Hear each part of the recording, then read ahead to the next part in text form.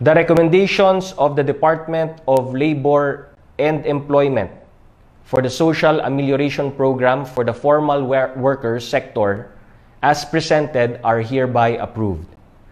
For this purpose, the IATF supports the approval and immediate release of the requested budget by the Department of Labor and Employment amounting to 5 billion pesos in order to defray the costs of the following social amelioration programs.